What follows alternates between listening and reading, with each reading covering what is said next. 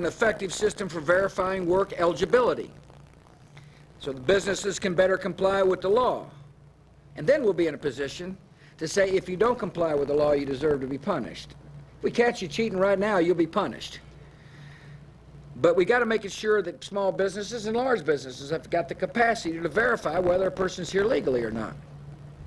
Congress needs to give federal agents the authority they need to enforce the law when job applicants submit fraudulent Social Security numbers. Congress needs to make it mandatory for employers to check information provided by job applicants against federal databases. Right now, that's voluntary. In other words, you get ready to hire somebody, you need to check against a federal database to make sure the numbers on the cards aren't forged or real. But what really Congress needs to do is to use a biometric technology to create a new tamper-proof identification card for every legal foreign worker. That's what we need. We need a tamper-proof card. It says, if you're here legally working, here's your card. And you got to show it. And the business owner has got to call for it.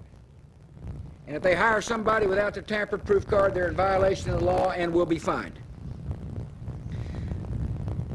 We've got to reduce the incentives for foreign workers to sneak across the border. That's what we agree on in Washington. If I were a Border Patrol agent, I'd be asking, what are you trying to do about the people trying to sneak in here to work? How come you don't have a temporary way for them to come work on the jobs Americans aren't doing? See, I believe that we need to understand that there are people coming across this border to put food on the table for their family, and they'll do anything to make it into America to do work. That's what you got to understand. A lot of people in Artesia, New Mexico know what I'm talking about. There are people coming to do work Americans aren't doing. They're working in the dairy farms.